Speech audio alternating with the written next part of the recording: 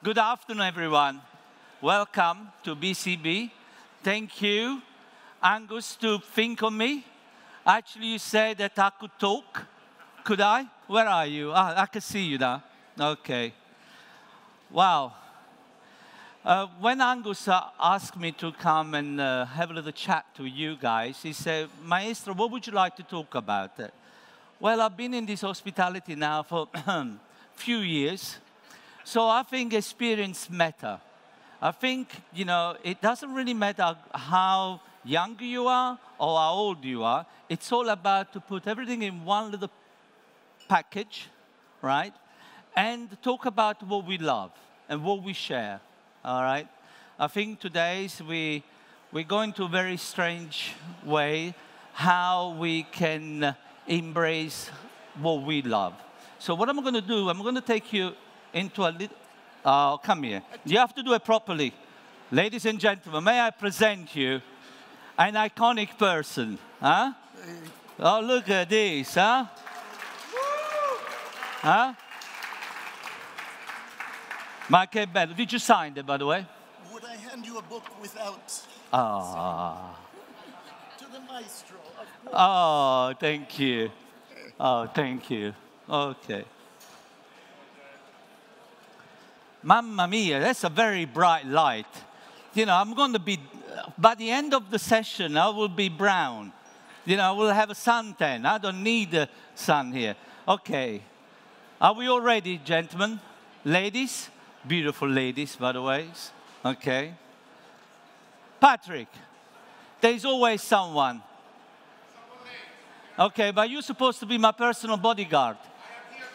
Okay, please, guard the dog. Now, technical issue. Me and technically, what do I do here? How do I go forwards? Or do I need to call my wife? Huh? Thank you. Where do I go? Right. Left. Just, that's it. Yeah, huh? That's it. Easy. Easy, totally. If you know what to do. Right. There you go. All right. Should we start? Yeah? Peter Dorelli, stop talking. And concentrate. Okay. So where did he start this experience matter? Where did it all begin? Well, we all say we love to live the era of the Dolce Vita. I actually lived the era of the Dolce Vita. My career started in 1966. Amazing. I'm still here. Huh? 53 years on. That little guy there, can you see it? Or whatever this one, that's me at the age of 11. Amazing. It was a summer school holiday, and my dad, to keep me away from the street, what a better way to find me a little job. And I'm glad he did. Because that little opportunity, thanks to my dad, it took me to something unbelievable. It took me to be in front of you to talk about what I love, hospitality, caring.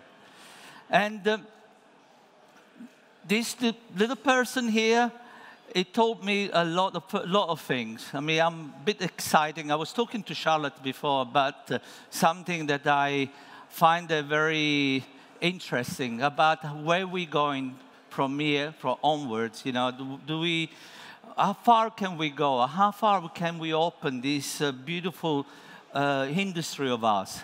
And I think we are reaching really the peak of our industry. I think you guys, you are unbelievable. What you are able to do in the format of making a drink, in a format to know how to care, it's truly beautiful. And I cannot be more pleased to be part of this industry and see how something that I love for so many years to see blossom. And you are the flowers. You are the future of our industry. And I hope you understand that in this industry, one thing I have learned, it is not about what you do, how you do it. It is how you love what you do. And we should not have arrogance in our industry. We should only have a passion, all right? So when did when did I know hospitality was the life for me? Well, hospitality chose me. Because I started at such a young age that summer by summer I was coming back, go back to what I love. You know, serving people, looking after people, people looking after me. And eventually from a bartender, you know, I started in 1966 behind the bar. And by the age of 16, I moved from the bar into the restaurant. And by the age of 21, I was the youngest maître d' in all the Amalfi Coast. It was an unbelievable experience. Then I met my wife in 1976, many years ago. And I'm still together. Unbelievable, huh? Unbelievable, yes. 43 years on, we're still together. And eventually I moved to London in 1980. And my wife found me a little job. I want to go back into the hotel bar. And my wife, she's responsible for many things in my life, my wife. She puts me down. She knows how to put me down. She said, don't be big-headed, of course. I love that pin, by the way. Is it the right pin or the wrong pin? It's the wrong pin. Afterwards, I'll give you a nice pin. And she found this job in the Duke's Hotel in 1982. And I went for an interview. And when I went for the interview, the manager, the general manager said, but you don't have experience in the bar. Your CV, it's all about restaurant, because I was a maître d'. And I said, well, listen, you know, I've been in the bar since the age of 11. From 11 to 16, I love the bar, and I like to return, and I know a lot about the bar. You know, please give me a chance. So I was quite persistent. And so he said, well, while we are looking for the real bartender, we'll give you a chance. You want to do some part-time? I didn't have a job. So I said, OK, I'll do that. So it was the 3rd of December, 1982. I started to work in this little bar called the Duke's Bar, Duke's Hotel. And by the 21st of December, 1982, they called me down to the office and they said, Mr. Calabrese, thank you very much for your help, but we have found the bartender that we are looking for. So I said, OK, Christmas at home, a child on his way, mortgage on my head. I said, that's not very good. So I went home and not very pleased, but we need luck in life. So what a few days later, they called me back and they asked me if I want the job back. I thought, well, great, thank you. And what happened is that the bartender that they employed, he decided to make it was a very cold winter in 1982, so he decided to make a hot drink for the customer, and he borrowed the flambe from the restaurant, and he flambéed the bar and the customer. So his career went up to a smoke, and mine started with a flame. That's how it is. Sometimes we need the luck in life. And I started the Duke's, a small bar. The Duke's Hotel, the Duke's Bar was only 6 tables at the time. Has any one of you been at the Duke's? What is he famous for? The martini. Ah, the best martini cocktail in the planet, they say. Right, but you know, what did I do at the Duke's? I started working there, and I was working on commission. And I thought, well, the bar was only making an average between £400 to £500 a week. And I want to increase the revenue. Remember, guys, you must always think that you should always look after the house. Look after the house will look after you. Because we should never be bigger than the place. We should be able to create something very unique to allow people to talk about us and about the home that we are working in. And at the Duke's, again, you know, I couldn't work with quantity. So therefore, I started to think about how I can create more money. How do I make more money? So therefore, I thought, well, I can't work with quantity, so therefore, I'm going to go and look and search for quality. But have an idea and to bring it to reality is two different things altogether. So I thought, well, what can I do with this place? Duke's, very historical name. London, very historical town. I was facing a painting of Duke of Wellington, which you think about the the Waterloo Battle in 1815. I had all this history around me, but one thing I was missing behind the bar, it was a little bit of liquid history. So the more I thought about it, the more I liked the idea. So I did no more, try to convince the management to help me to find a bit of history. I went with the idea of this concept to them, and they said, "You out of your mind. You know, where are you going to find this old bottle? How much is it going to cost? Are you able to sell it?" So they told me to go away. But I am a very stubborn person. Whatever I believe, I go ahead and try to do it.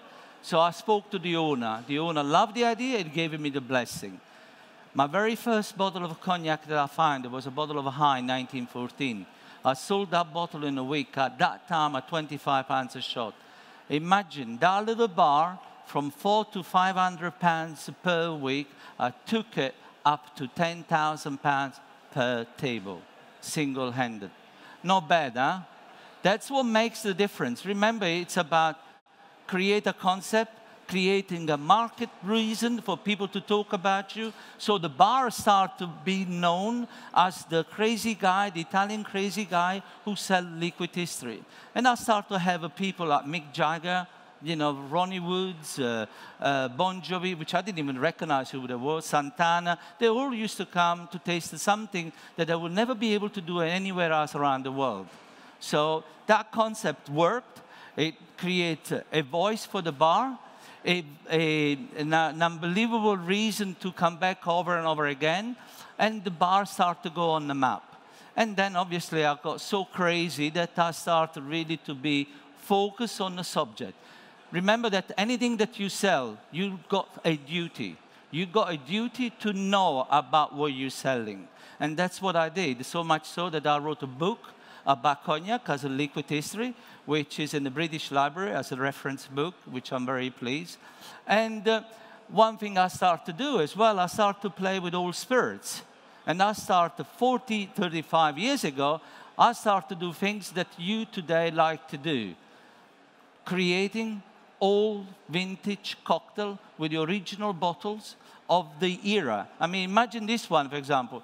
Doing an old-fashioned with a bourbon from 1890, when old-fashioned started to come, you know, first was created or talked about. The grand-grandfather of the sour, the brandy crust, using an 1844 Hine. Imagine, that is the time when the crust started to come across, you know. So then another thing I did, what really truly put me on the map, I always say the ultimate martini, the customer satisfaction.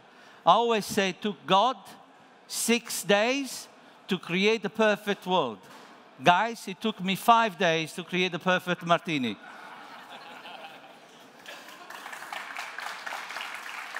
And I'm going to tell you the story. You know, I had a customer, Stanton Delaplane. I did not know who he was. He was just a customer for me. He started to come in, he started to stay at the hotel, and I knew he was staying at the hotel for a week. And he used to come, first thing in the morning, his breakfast was a whiskey on the rocks. Actually, I still remember famous crowds. And by the middle of the afternoon, he used to come back to the hotel, into the bar, he used to sit down, and he used to say, "May I have a very dry, but very, very cold dry martini?" Of course, Mr. Delaplane. So what you do, you put ice in a glass, ice in a mixing glass, and I start to stir and stir and stir and stir and make it cold. So I provide him the first drink, and he tastes it, and he said, "Yes, it's cold enough, but it's not dry enough." Okay. So he asked me for the second drink, and again, guys, he was again very specific. He said, "May I have a very, very dry and very cold?" I said, "Of course." So I made it quite dry.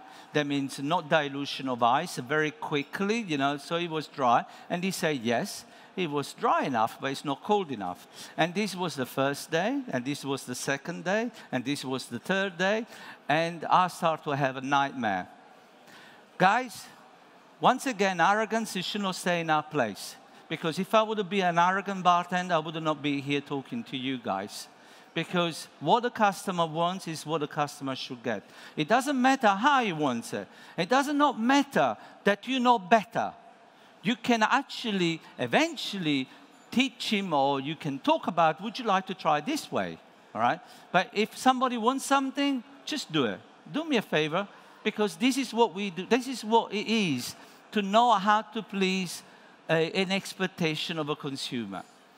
And on the fourth days, and if I would say to the guy, I would say, listen, this is a martini, this is the way I do it. Either you like it or you don't. That is the door, otherwise I wouldn't be here. So on the fourth days, I went down to the staff canteen. It was a Friday, and in England, in London, you know, it's typical Fridays, fish and chips. And I saw a kitchen porter. He was very specific how much malt vinegar wine he wants on his chips. He picked up the chips, he moved it, one dash, and he ate it. I said, that's clever. Now I know how to control how much vermouth I should put on my martini. But now how am I going to make it colder? The Dukes at the time, it was a small bar, still very small bar. It had a sink.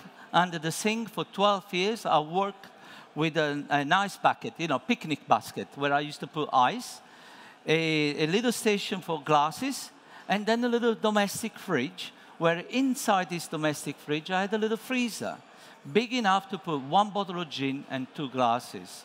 And that's what I did. On the 5th day, when Mr. Delaplane came back, he asked me, may I have a very dry and very cold dry martini? Once again, very specific. This is the way he wanted. Okay.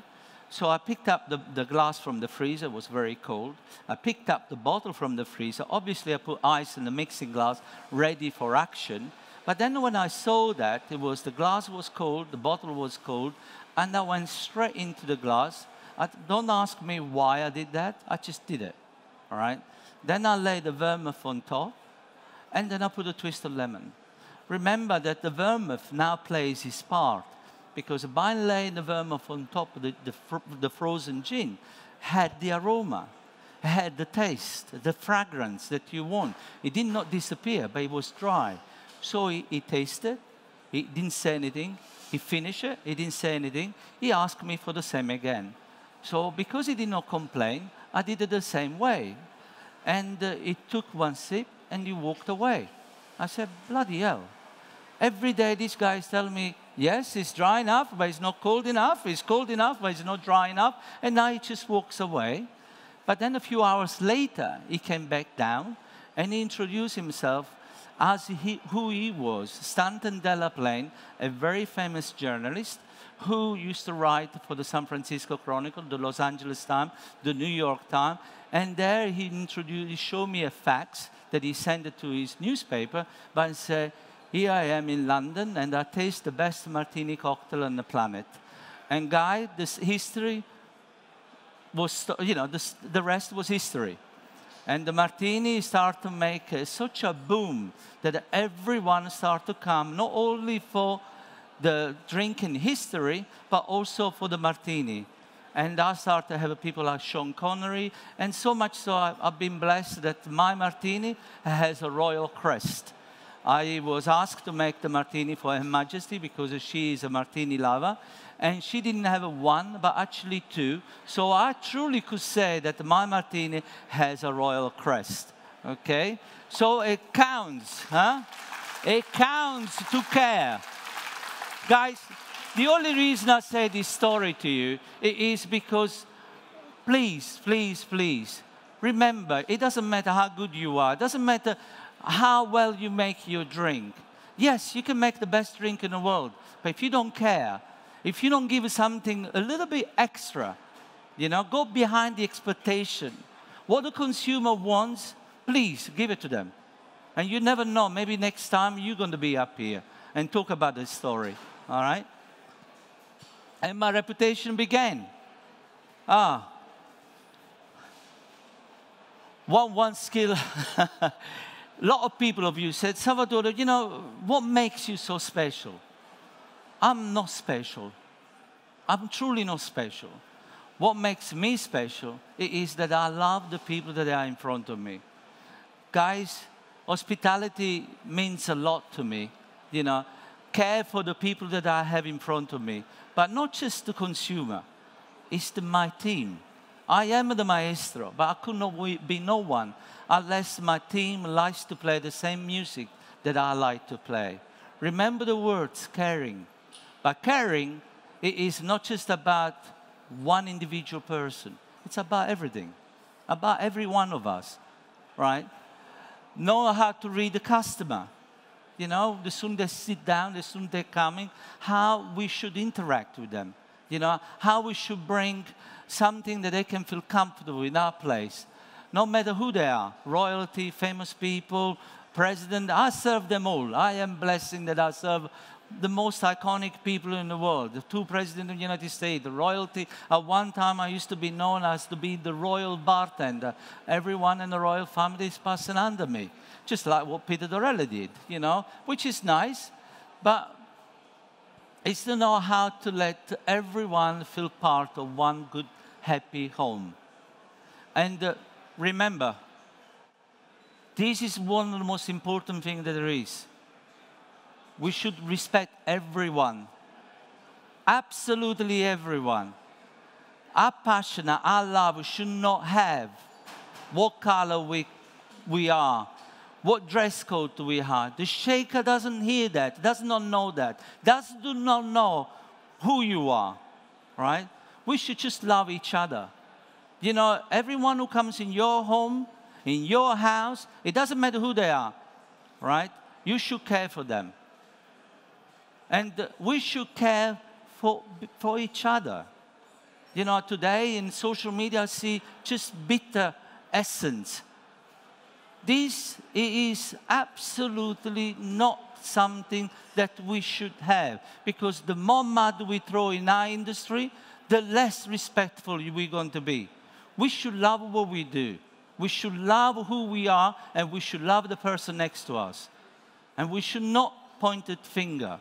I think this is not good for us. We should really, truly embrace. I mean, I haven't been working for 53 years to see who is better than I do. I don't care. My bartenders are better than me.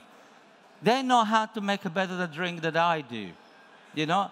Again, shaker doesn't see people. Does not know who's shaking it. As long as he shares with love and care. And appreciate and respect everyone. I mean it. What? Sometimes they say, you know, that's a question that Angus gave me, asked me. He said, Salvatore, one book you should talk about. What will it be one book that really you will love? And I thought, well, my book. Why my book? It's not to be selfish. To write my book, I had to go through hundreds of books, right? And every book I started to read, it was all about the recipe and never about the creator. That book, The Classic Cocktail, that sold over 1.5 million copies. That little book, not bad, huh? And still publishing. It's the most sellable cocktail in the world, cocktail book in the world. And in that book, I started to wrote about the creator. It was the first book of its kind that started to talk about who create what, and the rest to follow. So that is really a stamp. And look at that. One thing I do, where did I launch my book? I launched at the Rainbow Room in 1997 with my friend Del DeGroff. That was the very first takeover bar in the world. Now you all take over every bar in the world. You know, that was the beginning in 1997. And look what we do. What do we do here, guys? Huh? We smile. We serve and we smile. Today you are very serious.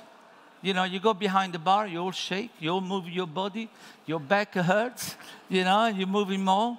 You're all looking that way, you never look this way, you know. Why? I don't understand it, but you always look at the wall and never look at the customer, you know. I mean, you know.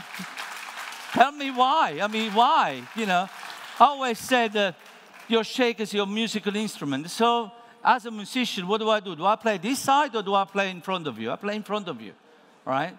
So a smile a little bit more. You know, the smile brings a lot of things to people. That means it comes, you know, people see, oh, I am in a good place here. There is a soul, there is something that I like. Mamma mia. So what are you going to do from now on? You shake and you smile. Okay. My proudest moment. Well, I must say that I've done a lot of things in my life. I wrote a book, so I immortalized myself with a great book. I make the best martini cocktail in the world, a stamp, royal stamp. I create the theater of a bar, which I love.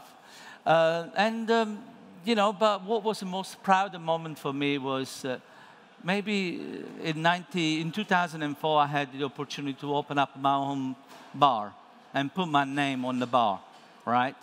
And that was one of my proudest moments. I started to think about what can I do with this bar? Remember, guys, when you open your own bar, making sure that you create an ambience for your customer and for your team. So I started to create and design my own bar, behind the bar, which I think is important because don't take a job just because you take a job. If somebody comes to you and says, you are the professional, help me. So what you should do, you should design your own bar. We should have a better bar behind the bar. We should have an ambience that we could be happy at work, something that it doesn't break our back. So, you know, chefs, usually they insist to create their own kitchen. I think you should insist to create your own bar, especially behind the bar. So what I did, you know, not only a dream come true, I created my own design, Calabrese sink. I say the Calabrese sink because I patented that sink, and you know, the worst nightmare for, that's how eccentric I am. You know, if I have a problem, I try to resolve it. And what is the biggest nightmare for any bartender, you know, in the bar? Fruit fly. Why do we have a fruit fly? Think about it. It is, what do? We do one drink, for example, an old-fashioned style mojito. Lime, mint, sugar. Once we finish, where are we going to throw it? We throw in the sink, right? Even in a colander. But we're facing always the rubbish. So what I did, I created a sink, which is basically just a normal sink with a hole. You know, the water running underneath. There is a bucket where it holds the solid ingredient, and the water just runs. And because of that, I don't have a fruit fly. If any one of you work to be seen behind my bar, Patrick, how's my bar? Okay, how clean is it? Oh, good.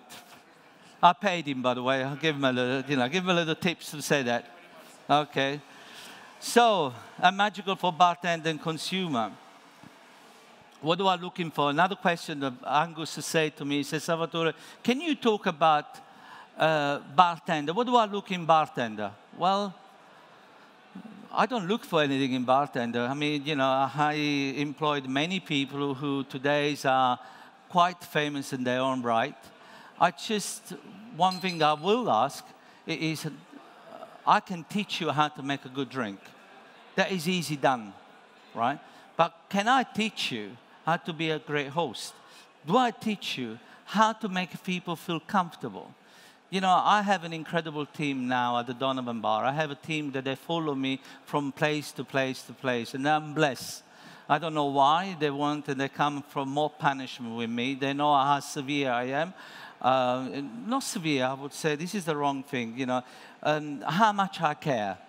For me, it's about small details. How much I care to make sure that that person grows. I always say, I don't want you to be who I am. I want you to be who you are. I want to embrace you, and I want to make you better.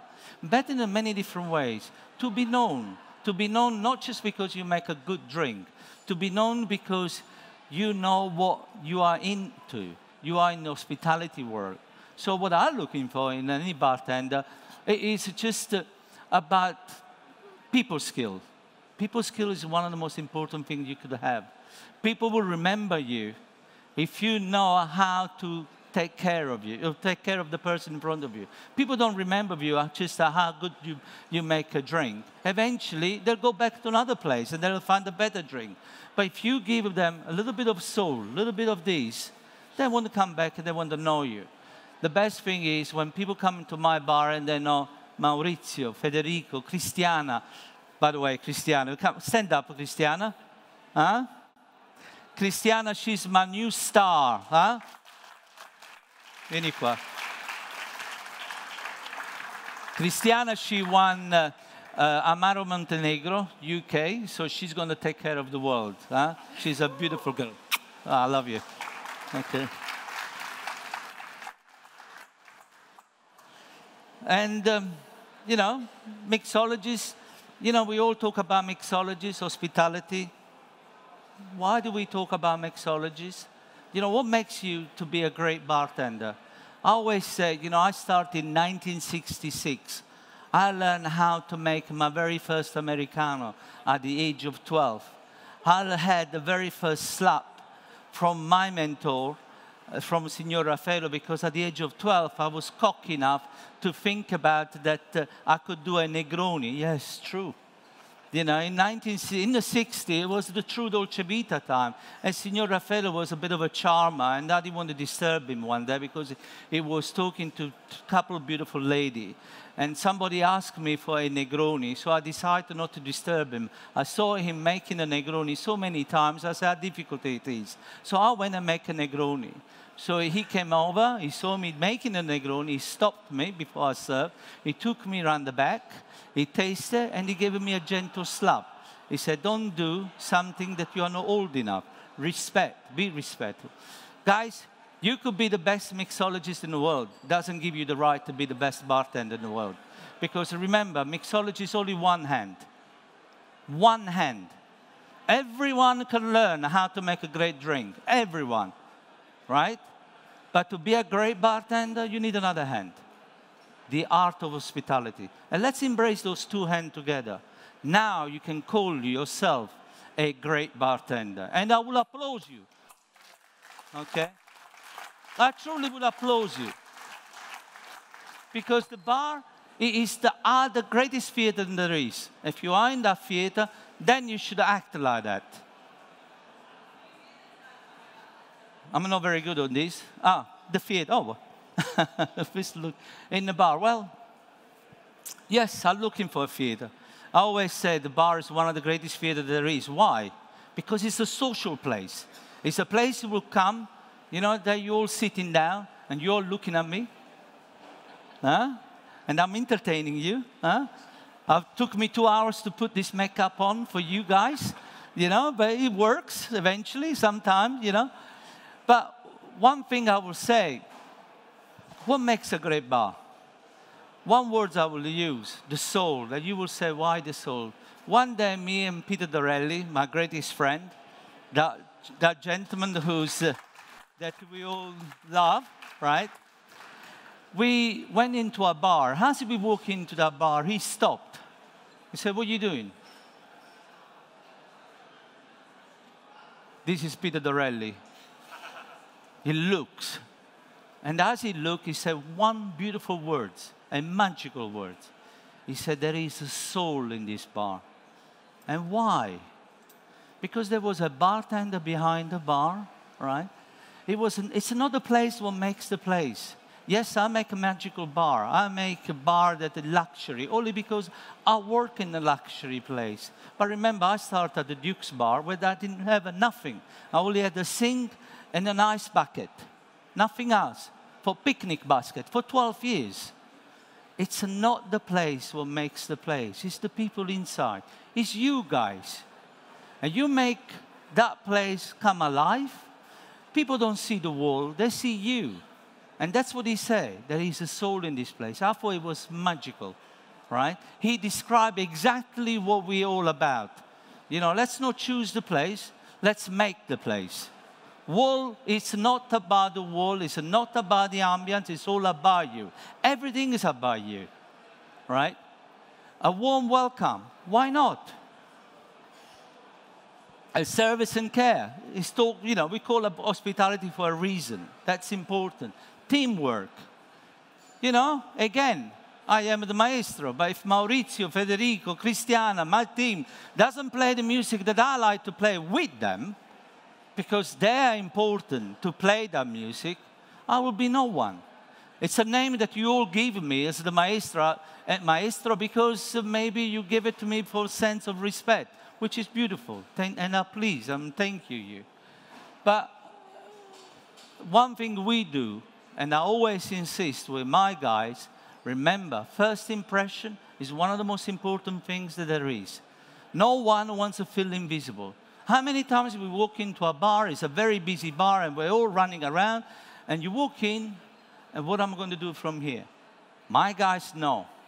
The soon somebody walks in, my bartender know. It is not about, you know, concentrate to know how to make the drink. They make the drink every 20 seconds, they raise their head. They look around, eye contact. And as soon as they see somebody that in need, eye contact, I saw you. Straight away, what that person knows. He said, okay, I know that I've been taken care of it. That's what makes a place. And the last impression, when he leaves, embrace them. He said, I hope you had a good night. So first and last impression, the most important thing that people will remember. You have to help me to read this because I'm not, I'm dyslexic by right. So I will try to read this. This is the kind of rules that I give to my guys to make a great team.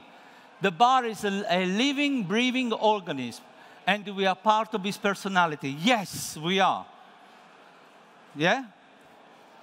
Offer first-class service. Try not to be robotic. Yes, I don't want the robot. Yes, good evening, sir. Good evening, madam. Good evening. How are you? It's a force sense. It's about embracing, yeah? Your natural charisma should be shine through. Welcome guests with a smile, eye contact. We spoke about that. And be positive attitude. Have that positive attitude. Remember the name if they're repeat customer. If they come over and over and over to your bar, try not to make it just because they want their gin and tonic. Go an effort to find out what his name is, right? Make guests feel comfortable and ensure they are at ease in their surroundings without being over familiar. Guys, remember, only because we want to be like this, it doesn't mean that somebody in front of you wants that, yeah? Anticipate your guest's need, even before they know what they want. Read their mood, and if not in their mind. And I will tell you a funny story afterwards. Know when to be personal, but remaining professional at all times. It doesn't matter what environment are you in, right? Luxury or not luxury. Remember, the person in front of you doesn't always want the same things that you want. Yeah? Smile and make sure it's always genuine. Try to see the bar through fresh eyes every time you come to work. My guys, when they come to work, always try to make sure that they look every details of the bar. There is something that is not right. See that bar in different eyes every day. Only because it's there every day, you know, it doesn't mean that maybe there is something that is different. Drink should always impress people, be consistent, of course, and your knowledge is what you should be never been in question. Now, guys, one thing we do in our bar and always have done, for me, my waitress or my waiters, whoever serves the drink, even if doesn't make the drink, will know everything about that drink. It's about knowledge. Whatever you sell, you should know. In the back and the front. The bartender should have the understanding to pass that message on, right? Everyone should know about their drink, what they sell. And never say no, and always be prepared to go the extra mile. That's what I'm all about. And now I'm going to tell you a little funny story. What is the best piece of advice that I had? Okay, this is Signor Raffaello. This was my very first mentor. I learned a lot from him. Not only gave me my very first slap behind the bar because I made an incorrect Negroni, which I should have learned, but he was a real pro. In the 40 and the 50, he traveled the world. He knew how to be Mr. Hospitality. He knew how to charm the socks off of any female, and definitely I want to be who he was, because I thought he was incredible. But one thing that he told me, I'm going to tell you a little funny story. Please bear this with me. Every day, I used to go to the hotel restaurant at 6 o'clock in the morning and slice bread for over 100 people. Each slice had to be precise, right? There I started to learn how to be precise, how to be perfect in whatever I did. Then the second duty was to go down to the hotel bar, this small, tiny, little charming hotel bar where Signor Raffaello used to host. Switch on the coffee machine, clean the bar, and then by 7:30 I used to bring the coffee to the chef in the kitchen. And I used to go in the kitchen and I used to say, "Good morning, Chef Alfonso." Chef Alfonso was sitting at the far end of his kitchen waiting for his coffee. And every morning, typical chef, very typical chef, never smile. You know, he just wait for his coffee. But then one day, as I walk into the kitchen, bring him the coffee, I say, "Good morning, Chef Alfonso." And he wasn't sitting at his usual place, but it was actually clean a very big fish. So when he looked at me, he picked up this fish and he said, "What's so good about it?" And he threw the fish at me. Now the fish was half of the size I was. So what I did, I caught the fish and I went flat on my back facing this bloody fish. So he came over, picked his fish up, and he walked away. All morning, I started to think about, what did I do to the chef, to upset him? So when Signor Raffaello came, he gave me one of the biggest advice that I still use today, right? And I told him about the fishy tail. And he said, trying to let me understand as a child, he said, "You did not read his mood." Yes, what does he mean? Not everyone wants the sunshine brought to them, right? What we should do, we should try to understand the person who is in front of us before we interact with them. That means, "Good evening, sir. How are you today?" Okay? Before I say, "Hey, come stai?" No. Guys, read that person in front of you. And once you learn how to read that person in front of you, then you know how to make him feel comfortable. And little by little, you can bring the sunshine to him. All right? So read the people. And that's what I did. And from there on, any type of customer used to come, I used to hold on a bit before I brought the sunshine to them. Okay? And from there on, I never had any fish in my face. Huh? Bravo. Grazie. Oh, I better be quick, right? Okay. What is important in design? A great bar. Lighting, music, seating arrangement, ambience, glassware, the little detail, bar front and back. That means the customer has to feel happy, feel in great place. I mean, look at this bar here. Huh? That's the Donovan bar. This is what I call a perfect home, at least for me. And I hope also for my customer and for my team. But then, look behind the bar. Back bar, philosophy, Calabrese sink, clean. Everything that the bartender will look for. Huh? Amazing. And then, as a bartender, what are we? Entertaining a chef. I always say, chef is an artist at work, by all means. Whatever he does behind the scene. That means leave him alone. Let the plate be his canvas, right? He's an artist at work. But sommelier, what is it? A person that he knows how to combine the creativeness and the work of art of a chef with the winemaker, all right? So he's an incredible, knowledgeable person, all right? But he's not an artist and not creator. Today, you guys are all 3 in 1. Because when I started in this bar, we only had about 20 bottles, 30 bottles behind the bar. Now behind my bar, I got about 600 bottles. And each bottle, my bartender must know what they are, how they're made, and why. Why makes the difference from gin to gin. So we have a knowledge, right? You have much more knowledge than I've had, all right? You are an artist at work because today mixology is, my God, is right up there, right up there. You are an incredible artist at work. You are incredible creative people. So you are 3 in 1. And so I'm going to tell you another little story because otherwise Angus is going to tell me off. I'm going to tell you a little story. I've been fortunate enough, I serve everyone that you could imagine in my life. And I met some iconic people like Fidel Castro, Nelson Mandela, Robert De Niro, you name everyone has come through my home. But this gentleman here, do you know who he is? Stevie Wonder. What does he have that is truly unusual? He doesn't have glasses. And even his manager was confused and surprised when Stevie Wonder took his glasses off because he wanted to give me a magical picture. But I'm telling you the story the night before.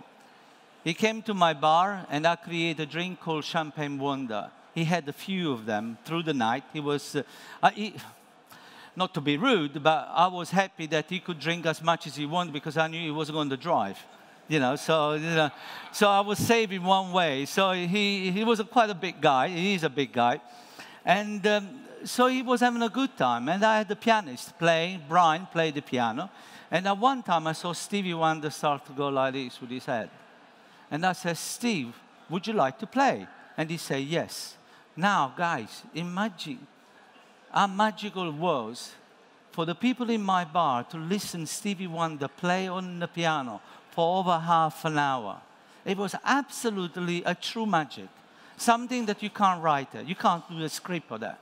But what was more magical for me, that at the end of the night, when he stood up to leave, I went and said good night to him. And he started to applaud.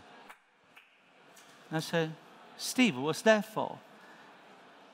And my hair is still shivering today, just to tell you the story. And he said, from one artist to another.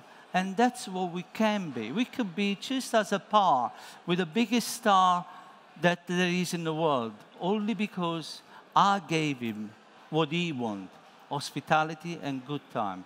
So it's not just about the drink. It is how much we can care for the person that is in front of us. And you can all call yourself artists if you're able to do that. All right? So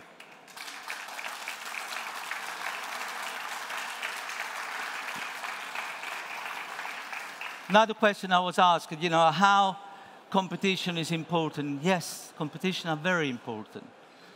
Competition embrace the brotherhood of bartender. Competition are run sometimes within great idea and understanding how we can develop ourselves. And brands are real true behind us because brands understand what it means to involve you, to make you better at what we do. I mean, I always say that if we have, here we have an iconic person, Jacob, the professor, with the Bacardi legacy. I mean, imagine, guys, they invest heavily for you. And we should support them with the same enthusiasm that they do for us. Because they give us tools to be better what we do. It's not just a competition. It is how much you can love and how much you could be. I mean, if you win a cocktail competition, it puts you in another stage. They put you in another stage. And we should embrace that. It's not just a competition. It is all the effort that they can put together, they put behind you. The love and the passion that they put behind you. And there is a reason for that, to make us better at what we do. And remember, it's not about winning. It's about participate. It's about embracing what you do. And eventually, competition, I do my own competition, Maestro Challenge. I only did it to have a bit of fun, and now I do it's my 5th year. And I love this because it brings bartender together. It brings love. It brings knowledge. It brings passion. So competition is great, but don't go in a competition because you say, I haven't won because, his drink is not better than me. No, it's nothing as such. It's about participate, right? Who do I more? Oh, God, yeah. Yes, I have to put him in the picture. Why? Guys, you haven't met Peter Dorelli when I met Peter Dorelli. In 1983, I went and met Peter Dorelli at the Dutch, I was saying, yeah, at the American bar. And Peter is not the person that you think he is. He's the most professional bartender in the world. He is the person that he used to, when you used to walk in through the American bar, you knew Peter Dorelli.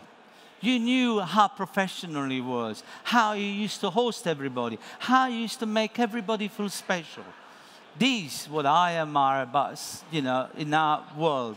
And I love the man because although he's pushed me down over the years, my wife always said, you should be a bit taller than what I thought you are. But it's his fault because when we walk, he holds me down. He pushes me down all the time.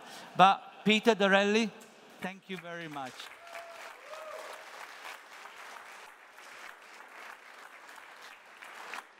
That is a true professional person. Guys, he is not what you think. He is the person that I care the most. And he's been my friend for the last 35 years. Okay, that's what we call friendship. Okay. Oh, almost finished. It's good. I'm in time. You see, I rushed it. You all call me the maestro, and I'm very, very pleased that you do that, and I'm humble, and I'm respectful for that. It's a nickname that I really, truly embrace. But I'd just like to say that last year, I was honored to receive a Maestro d'Arte e Mestiere, an award by the Italian government to make me master d'art of what I do. My craft, my passion, my love.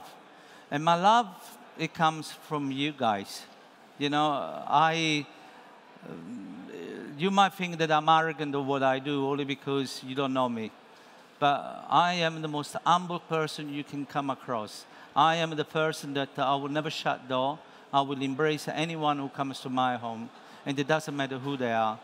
And I will always help that because people like Peter helped me. Because when I went in London, I was lonely.